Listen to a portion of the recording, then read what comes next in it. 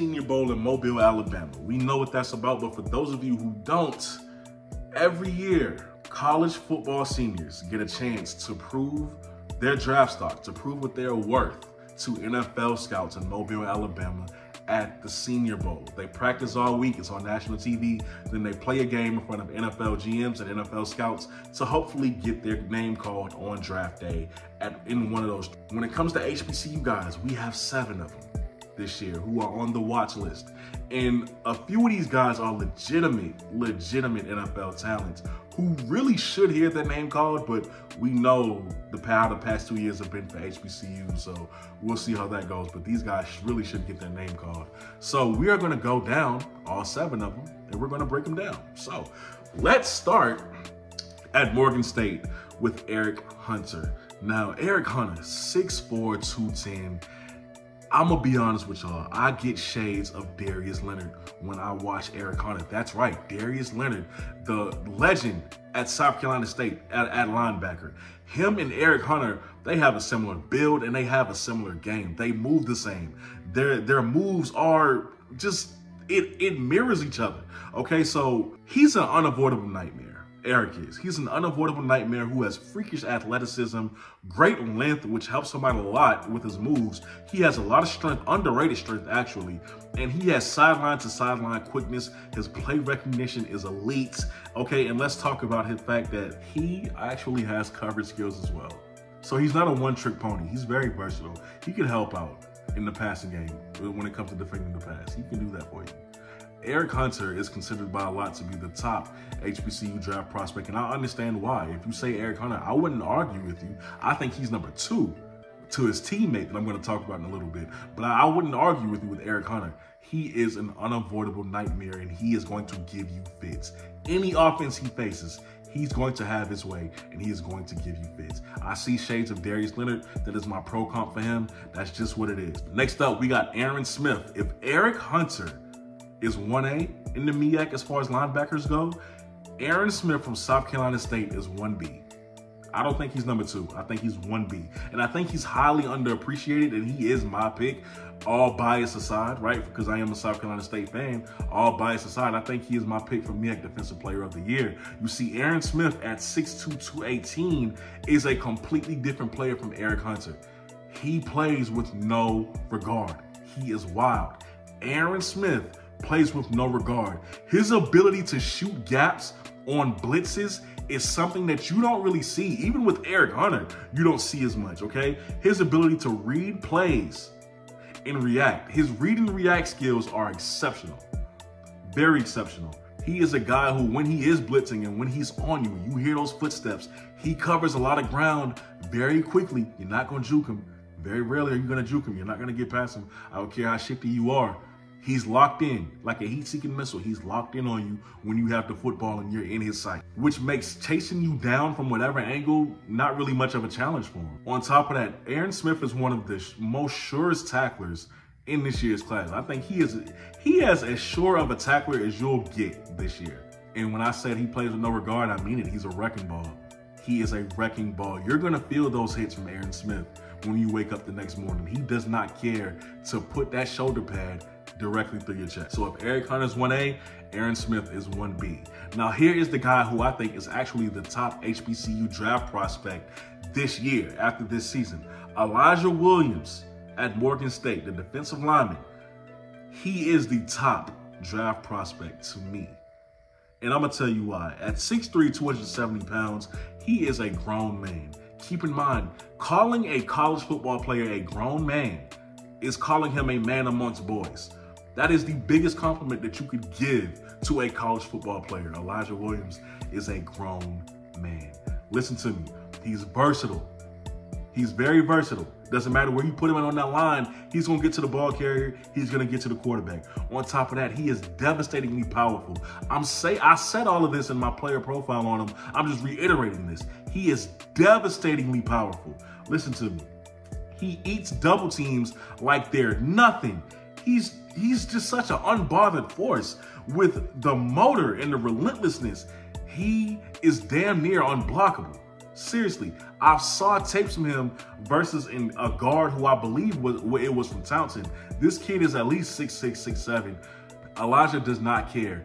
He uses his strength to move him out the way with ease and push him down to the ground. And you've seen it numerous times. He will get you out the way. He will push you out the way like you are nothing. If you are in his path, you are going to the ground. It's that simple. As a matter of fact, my pro comp for Elijah Williams is Kalijah Cansey. They both, you could call them a tweener because of their size, but they make it work. There's more than one way to get to a ball carrier. There's more than one way to get to a quarterback. Elijah Williams and Kalijah Cansey, what they have in common is that they do that just well. They play to their strengths just well. They have the strength. They have the speed, they have the athleticism, they have the technique in the hands to make up for not being 6'5" or 6'6" like you would want your defensive lineman to be.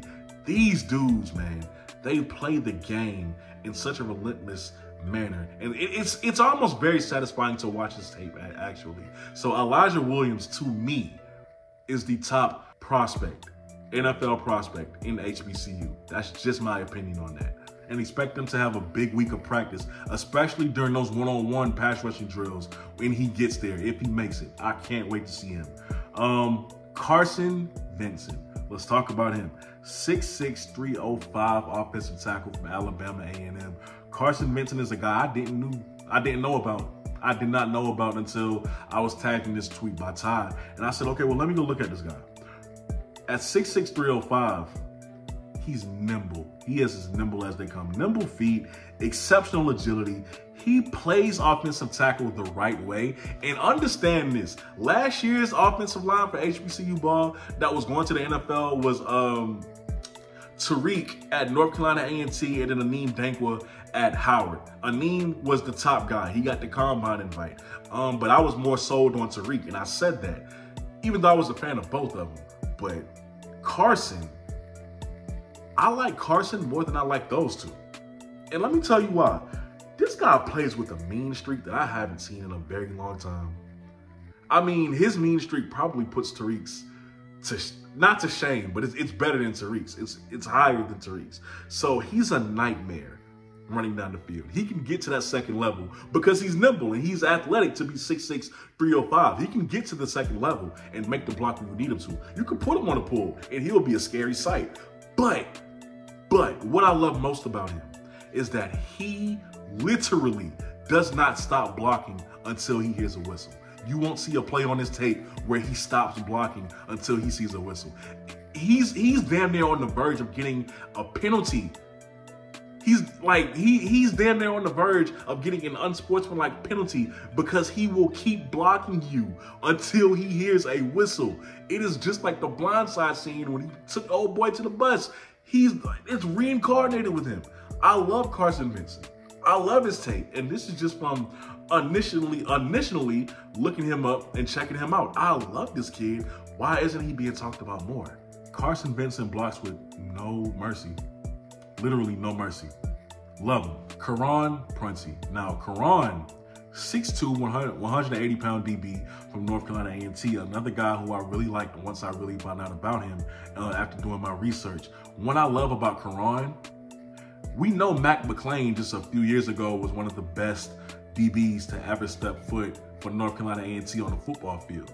Karan, I think, is just as good. Just as good. Like, his patience, man. His patience and eye discipline as a cornerback kind of reminds me of Jacoby and Mac McClain. Jacoby Durant from South Carolina State, and I even hate to admit that because, you know, North Carolina A&T is a rival. But Jacoby Durant, Mac McClain, that patience that he has, the eye discipline, the recognition, it's similar to Jacoby and Mac McClain. It's similar, right? I love the fact that a move is not going to get him. All that dancing that you see receivers do during the offseason, all that dancing, all those fancy moves that you see, you ain't gonna get him with that. You're not gonna get him with that. He's too patient. Karan is too patient, and his type of play would make you very frustrated as a wide receiver. Very frustrated because you're throwing the book at him, and he ain't falling for it. He's right there on your hip. He had success at the Power 5 level. As a matter of fact, I think he was an All-American at one point. So what he's doing at North Carolina A&T, I don't really know. But North Carolina A&T really got them a very good defensive back with Karan, and I'm going to be keeping an eye out for him. And since we play him this year, it's going to be interesting to see how he does against one of our receivers. So I can't wait for that matchup. Next up, Kenny Gallup from Howard. Now, Kenny Gallup is as reliable as they come. As a matter of fact, I think he's probably one of the most reliable guys on this list. Kenny Gallup, he's a momentum stopper. I got to see him play in person last season when he came to Orangeburg. He's a momentum stopper. He's a guy who, if your offense is rolling down the field and you're doing really good and, you know, you got the momentum, he could stop that at any point. At any point. Now, Kenny Gallup is a ball hawk. I think he's awesome in coverage. I will say that. I think he's awesome in coverage. Okay, I think he sees the field in a way that a lot of other safeties don't. I think he's light years ahead of every other safety in HBCU, as a matter of fact. I think he's light years ahead. When you watch his tape, he makes plays that will get his team fired up. And the only other thing I could say about Kenny is that he's also a sure tackler, just like everybody else on this list. Next up, Robert McDaniel, Jackson State. Just came from Alcorn. Robert McDaniel is a real dog, like a really nice DB prospect, probably the most exciting. Okay, now listen, he pops out on tape because of the hits he makes, because of the reads he makes. He pops out like he's after it. Once he's locked in, he's on it, okay? On top of that, you're talking about a lockdown DB, a guy who plays like Tyrann Mathieu, but he's bigger. That's Robert McDaniel in a nutshell. A guy who plays like Tyrann Mathieu, but he's bigger. Put him anywhere in the secondary, he's gonna make plays. Robert McDaniel, there's not too much to say about him. If I say what I want to say about him, it's going to be what I say about every other DB, except Karan, right? He's a playmaker. That's the best way to put it. He's a playmaker. Last but not least, Kendall Bowler, FAMU. I get the hype. I didn't at first, but I do now. I get the hype. He doesn't have to wow you with exciting plays. He doesn't have to wow you with ESPN top 10 plays. He does what he's supposed to, and he does it well. I don't want to test Kendall Bowler. Like when we see them week 1 for us, but when we see them week 2, I don't want us to test Kendall Bowler. I know what he's capable of. I know what he's capable of. I don't want, because he's going to pick it off. He's going to stop the momentum. He's going to stop your drive. I do not want to test Kendall Bowler. Stay away from him. If your offense is facing FAMU at any point this season, FAMU's defense, stay away from Kendall Bowler. That's the best advice I can give you. Kendall Bowler, even though he's just a little bit undersized, he makes up for that in a lot of other aspects in his game. And he's also a person who's well-disciplined with a lot of great eye discipline, and a lot of patience as well. So these are the HBCU draft prospects. And there's more, but these are the ones who are on the watch list for the Senior Bowl in Mobile, Alabama. With that being said, you guys let me know down below who you feel should have been on the list for the Senior Bowl. What do you think about these prospects? Who sticks out to you? Who's the best to you? With that being said, like, share, subscribe if you haven't already. I will see y'all next time. This is the BlitzCity Podcast. I'm out. Peace.